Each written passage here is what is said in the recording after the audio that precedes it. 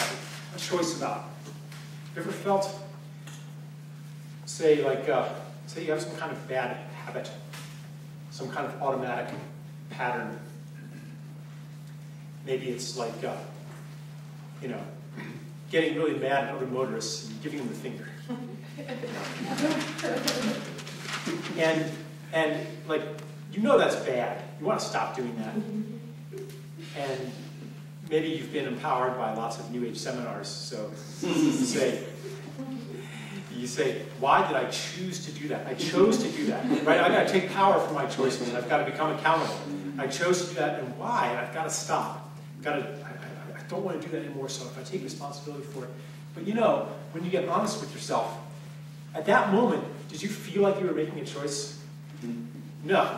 You feel, I mean, there it is, huh? You know, it just happens. Camera? You gotta escape the finger to the camera.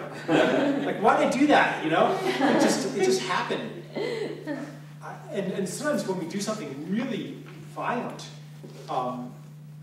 you know, start shouting at somebody, for example, it feels like, you know, later you reflect on it, like, that wasn't me. You know, it's like something took over me. Okay, why? Why? Okay, the reason that it feels like you weren't making a choice at that moment is that you weren't making a choice at that moment. What you did was the automatic action of who you've created yourself to be. It's mechanical. There's a whole big spiritual tradition that teaches the mechanicity of man, as they put it in those days. That we are automatic beings. Now, certainly that fed from the mechanistic view of the universe, you know, articulated by Galileo and Newton, and Lemaitre especially. But there's something really true about this. And we experience it when we find ourselves doing something automatically, you know, like anything, you know, I know gossip, talking about people behind their back, that's bad, I want to stop doing that, and you just find yourself doing that, almost powerless. And then we struggle against it, and we try to impose our will on something automatic. That leads to frustration, and it leads to castigation of the self. What's wrong with me? That what's wrong with me, we then use that to try to intensify the control by punishing ourselves, rejecting ourselves. I don't want to reject and punish myself. You know, it's like a threat. You know, don't you dare do that again, or I'll really be mad at you. You're bad. You're going to be really bad if you do that again. So intensifying this control, or trying to motivate ourselves by, you know, today I didn't do any of that stuff. I'm so good, you know, I can love myself today, and trying to motivate ourselves with rewards and punishments, which doesn't work. It doesn't work essentially because human beings are not slaves. We're not meant to be slaves. And we rebel against that kind of control. I won't go into that too much. There's a whole big piece on that. I want to stay focused on attention. Okay, because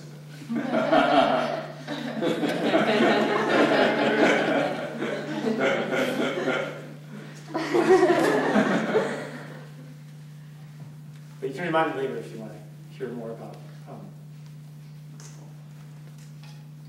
that whole piece, which includes the greatest fear of any mammal. Okay, so if you are not actually choosing when you do these things, and say you do want to change, you realize that giving motorists the finger isn't who you are. It's not who you have become. How do you know that? Because it feels terrible. And it brings bad results that come quicker and quicker the more out of alignment with who you've become that behavior is. Karma speeds up. You may have experienced this. And so you want to change, but eventually you realize that will is insufficient. And the reason is because you're trying to impose will upon something that's not even a choice. So what is a choice? The only choice we make fundamentally is the choice of where to put our attention.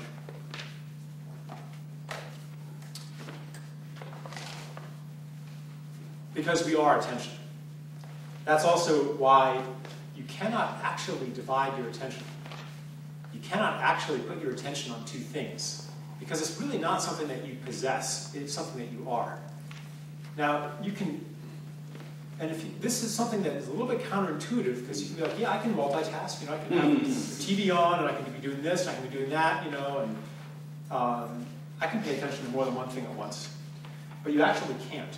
If you pay very careful attention to what's going on, or if you actually reflect on it right afterwards, that's actually what you're doing, you'll find that either, when you pay attention to two things at once, either what you're doing is you're going back and forth really quick, kind of monitoring both, keeping tabs on both, or you're putting attention on the totality of the two things. But it's still a single attention. Whatever you put attention on becomes part of you. That's why some of you have maybe experienced with each other and with me very intense exchanges of gaze. And this separation between us dissolves. That's because we're putting attention on each other. Attention dissolves boundaries. And what you put attention on becomes part of your being. You take it in. You could say that whatever you put attention on is your food. That's why Thich Nhat Hanh says, if you're eating an orange, but you're focused on your anger, you're actually eating your anger.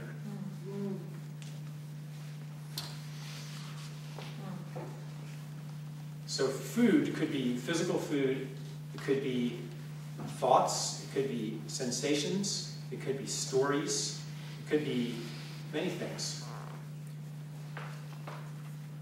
Whatever you put your attention on becomes part of you. Attention is the means by which we create ourselves. And then we create ourselves as being somebody who will do something in a certain situation pretty much automatically. There are only very, very rare moments where action springs immediately, instantaneously from a choice of attention. So, for example, if you're driving constantly or living your life and frequently putting attention on the story of, there are a lot of terrible people out there, I'm always doing the right thing, so many people are doing the wrong thing, there's something really wrong with these people, etc., etc., etc. If you put your attention on that story, you will create yourself as a person who gives the finger to a motorist at a certain moment. You could say, because if you think, whatever you put your attention on is your food, the saying, we are what we eat. So that's another way to look at the self-creating power of attention. Therefore, see, in the next couple days, we're going to do some reality creation and self-creation. And the tool we use to do that is attention. At any given moment, various stories will be offered you, various feelings. The more that you master attention, the more you will be able to empower those stories that create the world that you want to create. So we're going to be doing some exercises today, some activities that are designed to play with attention, to explore attention, and to strengthen our attention, and to give us more of the feeling that we choose what to pay attention to.